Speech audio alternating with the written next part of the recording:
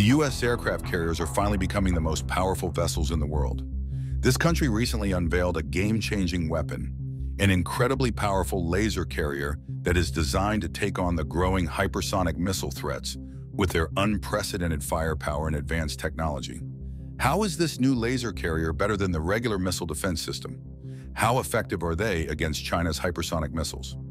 Join us as we unveil the capabilities of the new powerful laser system that the United States recently unveiled. Aircraft carriers first proved their importance during the Second World War.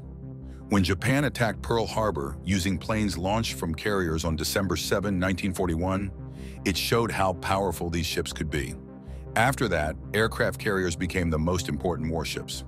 They were key in major sea battles in the Pacific, like the battles at Midway, the Coral Sea, and Leyte Gulf. These floating air bases have been the core of the U.S. Navy's offensive power for years. Today they're bigger and more advanced than ever, but also more vulnerable to the growing number of America's enemies, especially China's Navy, the People's Liberation Army, Navy. As a result, many are questioning whether the massive cost of building and maintaining them is still justified. This situation gets even worse. The Chinese military has created targets shaped like an American aircraft carrier and other U.S. warships in the Taklamakan Desert based on satellite photos shared by Maxar with USNI News. The targets include a full-sized outline of a U.S. carrier and two Arleigh Burke-class destroyers built in central China's Ruqiang region. This area is near a place China used in 2013 to test its DF-21D anti-ship missiles, known as carrier killers. The new range suggests that China is still focused on developing weapons to target U.S. Navy ships, with this site being more advanced than Iran's similar target in the Persian Gulf. The carrier target appears to be a flat surface without key features like the island, aircraft lifts, or weapons, according to Maxar images. On radar, the carrier's outline is clearly visible, standing out from the desert like a target, as shown in images from Capella Space. There are two more carrier-shaped targets without metal, but their outlines still show they represent carriers. Other warship targets are more detailed, with many upright poles that could be used for instruments or radar reflectors to imitate the ship's structure. The facility also has a large rail system, and an image from October 9 showed a 75-meter-long target with advanced equipment on a 6-meter-wide rail.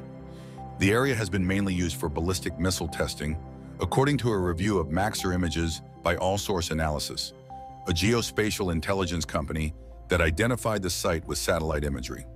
The mock-ups of likely U.S. warships, some on rails and movable, might be used to test target detection and tracking, though no signs of weapon impacts were seen nearby.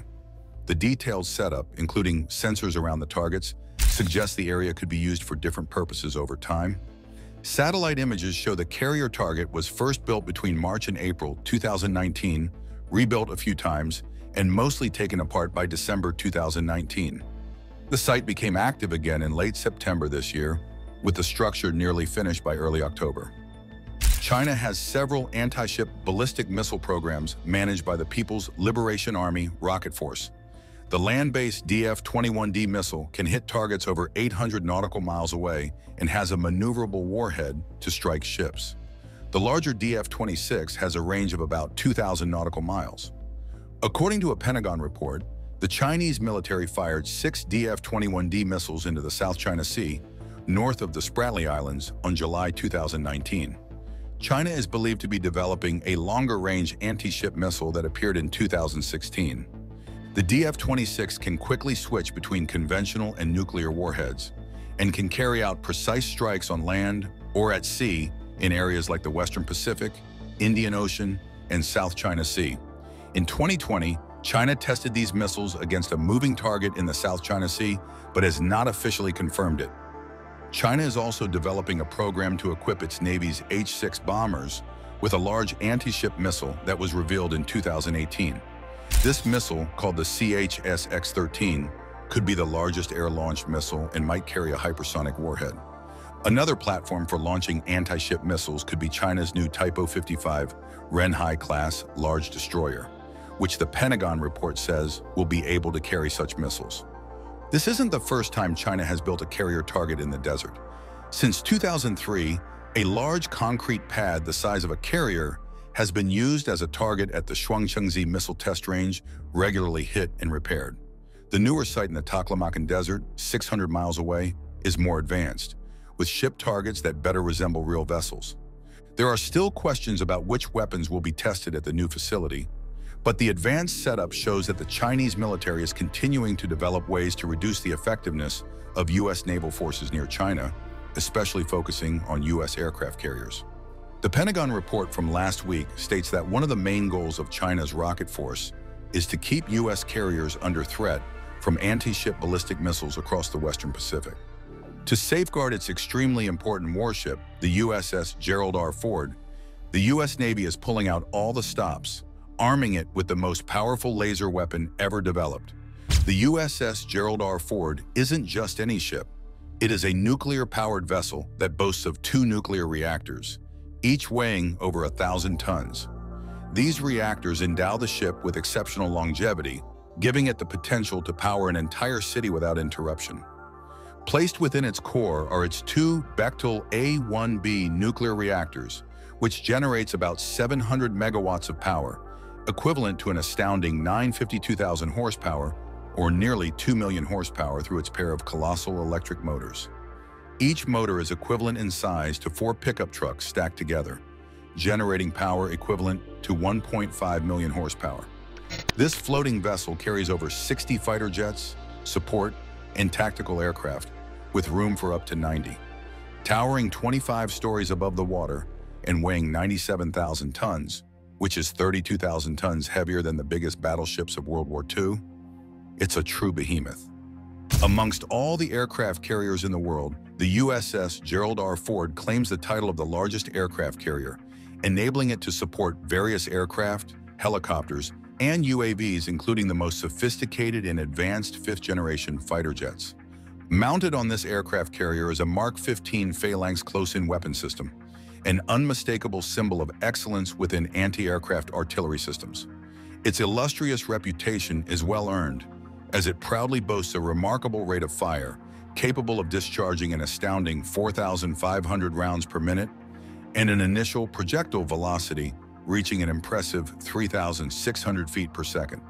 In inoffensive engagements, the Phalanx orchestrates a relentless ballet of projectiles, evoking the precision and swiftness of a laser-like performance. Notably, the USS Gerald R. Ford has a forward-looking weapon system, Lockheed Martin's LAWS shipboard laser system. This state-of-the-art system draws formidable power from the aircraft carrier's nuclear reactor, enabling a sustained offensive against hostile aircraft and missiles at a substantial distance of 3 miles. The laser's devastating potency is sufficient to hinder aircraft electronics or obliterate projectiles approaching the USS Gerald R. Ford. Its massive 5-acre flight deck and cutting-edge technology are designed to keep it dominating the seas well into the 2050s and beyond. However, due to its immense size, the carrier is incapable of nimbly skimming across the water like a race car. The ship has almost 3 times more power than America's current supercarriers, producing about 300 megawatts of electricity, according to the Navy. Seeing it on the water is like watching a block of New York City moving at 34 miles per hour. However, new missiles from China, some of which can travel faster than 5 times the speed of sound, might make the USS Ford and the Navy's Pacific Fleet outdated. A serious report from Congress, which was updated in August 2022, has raised concerns about whether Navy ships can survive in combat against opponents like China, who have many drones and advanced missiles. Even though Russia also has hypersonic weapons, the Navy is more concerned about China. In the last decade, China has quickly grown its Navy and developed many anti-ship weapons, including missiles that can move faster than 10 times the speed of sound. China openly states these weapons are meant to stop American ships, and one of their test sites even has life-size models of U.S. aircraft carriers for practice. The USS Ford and similar ships have defenses against missiles, but these said defenses are not strong enough to fully protect them in a long fight against China's newest and quite advanced weapons. To stay in control of the Pacific and keep its ships safe, the Navy is investing heavily in a technology that has been hard to develop: lasers. Lasers have exciting benefits. Not only are they powered by large energy sources like the Ford's nuclear reactors, they can also fire at the speed of light, which makes them a good match for hypersonic weapons.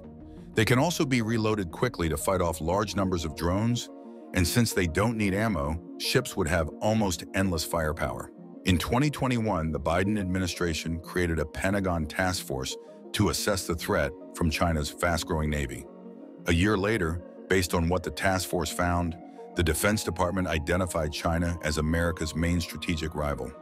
China now has over 770 military vessels, more than double the U.S. fleet, and most of them are focused in the Pacific, while the United States splits its fleet between the Atlantic and Pacific. China's hypersonic weapons aren't the only danger. Carrier commanders have long known that large numbers of anti-ship cruise missiles are also a big threat. These missiles can overwhelm a ship's defenses, and swarms of cheap, long-range suicide drones could just as easily damage a carrier group. The Navy's problem is clear.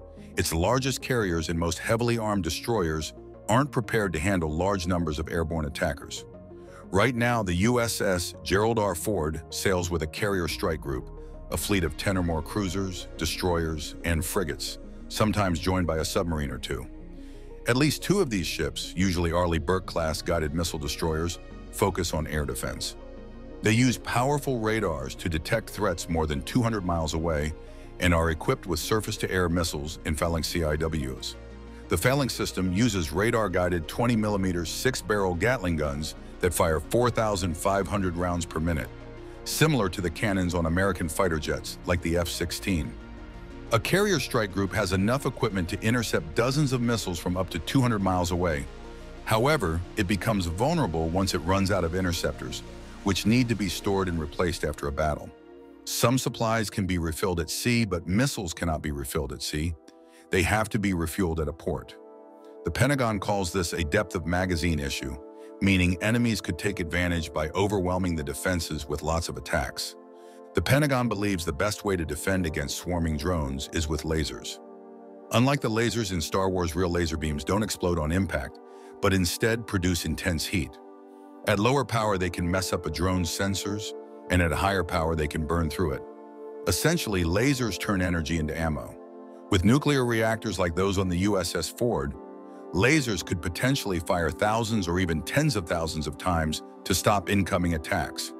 Because laser beams travel at the speed of light, they can follow and target fast-moving weapons, like China's hypersonic DFZF, better than traditional missiles.